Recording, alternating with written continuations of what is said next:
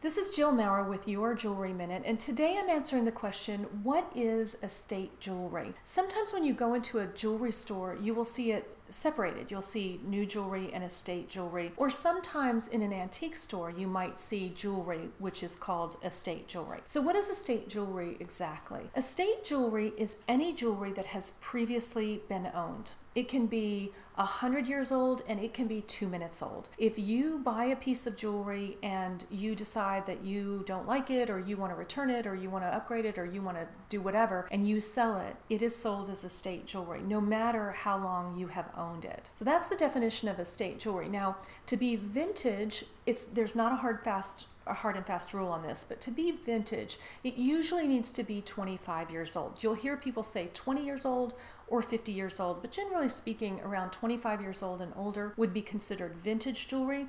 And if it's over 100 years, then it's considered antique jewelry. Vintage jewelry and antique jewelry are both forms of estate jewelry, but it doesn't have to be very old to be estate jewelry. I hope this answers your question. If you have a jewelry question for me, just let me know in the comments below. Until next time.